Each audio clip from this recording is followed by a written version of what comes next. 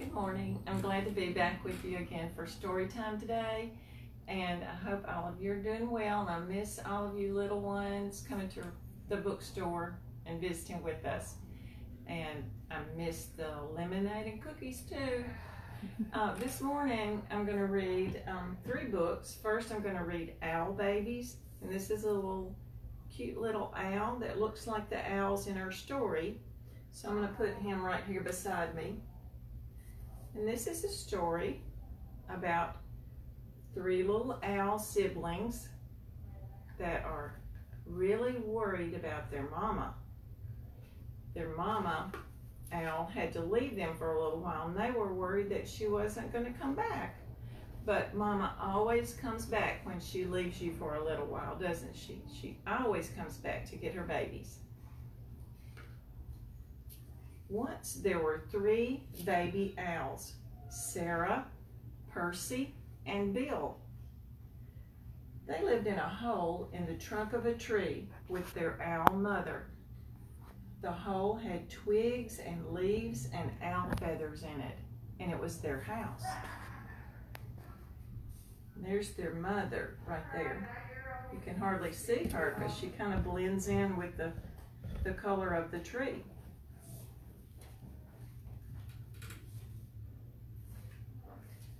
One night they woke up and their mother was gone. "Where's Mommy?" asked Sarah. "Oh my goodness," said Percy. "I want my mommy," said Bill. Here's little Bill. Then they began to talk. The baby owls thought. All owls think a lot. "I think she's gone hunting," said Sarah. "To get us food," said Percy. "I want my mommy," said Bill. But their owl mother didn't come. The baby owls came out of their house and they sat on the tree and waited. A big branch for Sarah, a small branch for Percy, and an old piece of ivy for Bill, because he was the smallest. "She'll be back," said Sarah. "Back soon," said Percy. "I want my mommy," said Bill. It was dark in the wood, and they had to be brave, for things moved all around them. "She'll bring us mice and things that are nice," said Sarah. "I suppose so," said Bill. Said Percy. "I want my mommy," said Bill. They sat and they thought, because all owls think a lot. "I think we should all sit on my branch together," said Sarah. And they did, all 3 together.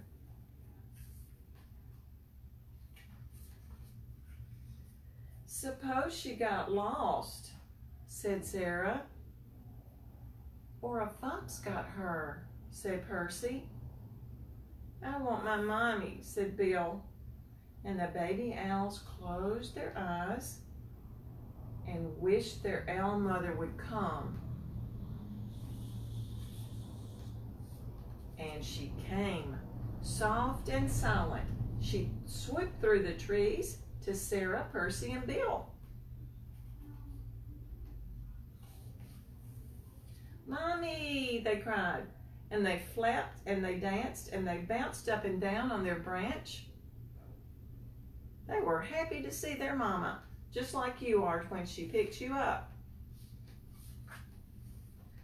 "What's all the fuss?" their mother asked. "You knew I'd come back," the baby owls thought. Because owls think a lot. "I knew it," said Sarah. "I knew it," said Percy. "I love my mommy," said Bill. They were glad to see their mommy coming home. Now, I have a kind of silly, funny book. This next one, I'm sure you've probably heard it before, but it's called Giraffes Can't Dance. but I think anyone can dance if you just move around to the music a little bit. Gerald was a tall giraffe whose neck was long and slim, but his knees were awfully crooked and his legs were rather thin. He was very good at standing still and munching shoots of trees, but when he tried to run around, he buckled at the knees. Giraffes run and walk kind of clumsily. Now, every year in Africa, they hold the jungle dance, where every single animal turns up to skip and prance. And this year, when the day arrived, poor Gerald felt so sad, because when it came to dancing, he was really very bad. The warthogs started waltzing, and the rhinos rocked and rolled. The lions danced a tango that was elegant and bold. The chimps all did the cha-cha with a very Latin feel, and 8 baboons then teamed up for a splendid Scottish reel. Gerald swallowed bravely as he walked toward the floor, but the lions saw him coming and soon began to roar. "Hey, look at clumsy Gerald!" The animals all sneered. "Giraffes can't dance, you silly fool. Oh, Gerald, you're so weird."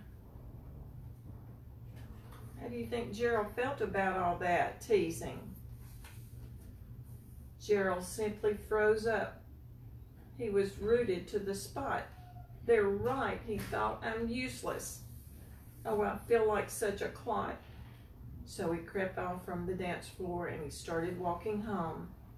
He had never felt so sad before. So sad and so alone. He's walking home. Then he found a little clearing and he looked up at the sky. "The moon can be so beautiful," he whispered with a sigh. "Excuse me," coughed a cricket who'd seen Gerald earlier on. But sometimes when you're different, you just need a different song. Listen to the swaying grass and listen to the trees. To me, the sweetest music is those branches in the breeze. So imagine that the lovely moon is playing just for you. Everything makes music if you really want it to. With that, the cricket smiled and picked up his violin. Look at the crickets. Then Gerald felt his body do the most amazing thing. His hooves had started shuffling, making circles on the ground. His neck was gently swaying, and his tail swishing around. Woohoo! He threw his legs out sideways, and he swung them everywhere. And he did the backward somersault and leapt up in the air. He's doing all kinds of things. Gerald felt so wonderful. His mouth was wide open wide. "I'm dancing. Yes, I'm dancing. I am dancing," Gerald cried. Then one by one, each animal who'd been there at the dance arrived while Gerald boogied on and watched him quite entranced. They shouted, "It's a miracle! We must be in a dream. Gerald's the best dancer we have ever seen."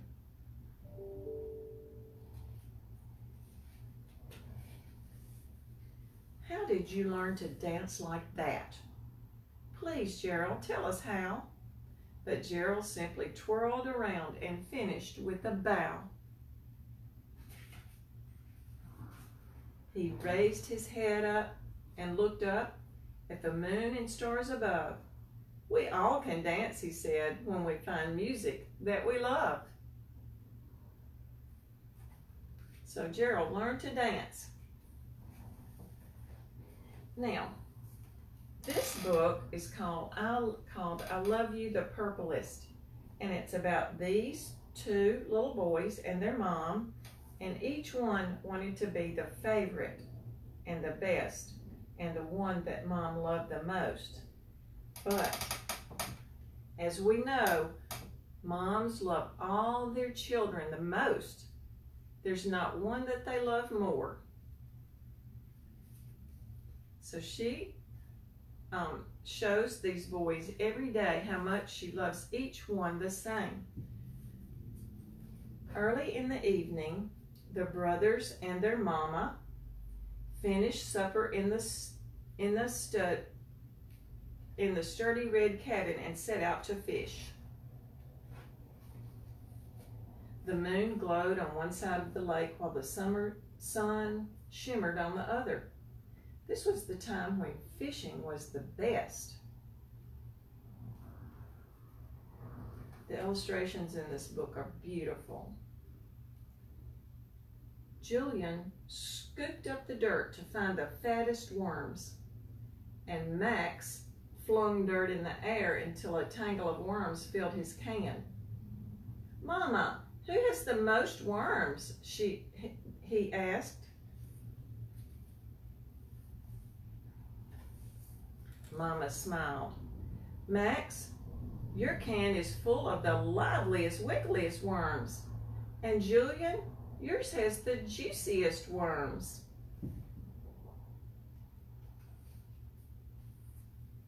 Max, Julian, and Mama stepped into the small wooden boat. Julian took an oar, and Max took the other. See, they have their life jackets on, and Mom does too. Julian planted his blue boots wide and took deep, even strokes, and Max braced his red boots against the ribs of the boat and stroked quickly through the water. Julian gasped, "Mama, who's the best rower?" Mama's eyes grew soft. "Why, Julian, you took the deepest strokes, and Max, your strokes were the fastest." The three fished until stars sprinkled the sky and the water turned dark as night, and in the end, Mom caught one fish, Julian caught one fish, and Max caught 3. "I'm the best fisherman," said Max, hoisting his fish in the air. Julian pushed his hat brim low on his face. "3 fish, what a bountiful fisherman you are," said Mama. "And Julian, you're the cleverest. Your fish hid in the weeds, but you waited and reeled in a fine, fat fish." When the fishing and baths and stories were done, Mom tucked the brothers into bed. "Mama," whispered Julian, "who do you love the best?" Mama thought for a minute, and then she whispered, "Why, Julian, I love you the bluest. I love you the color of a dragonfly at the tip of its wing.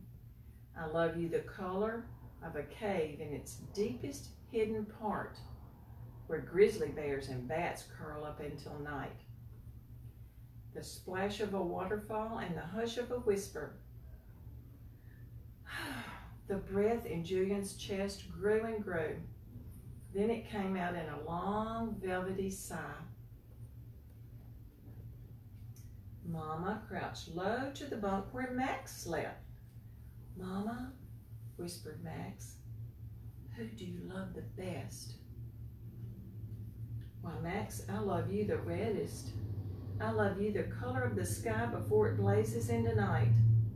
I love you the color of the leopard's eyes when it prowls through the jungle, and the color of a campfire at the edge of the flame. The swirl of a magic cape and the thunder of a shout." The smile on Max's face grew and grew, and then it came out in a big, thundery laugh. Later in the evening, the brothers and their mama slept.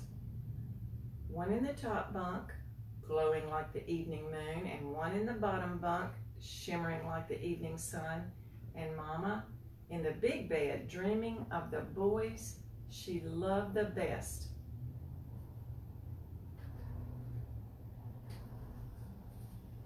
I Love You the Purplest is the name of this story. Because when you mix I love you the reddest and I love you the bluest, you get purple. Red and blue make purple. So thank you for being such good listeners this morning. And we will see you again next Friday.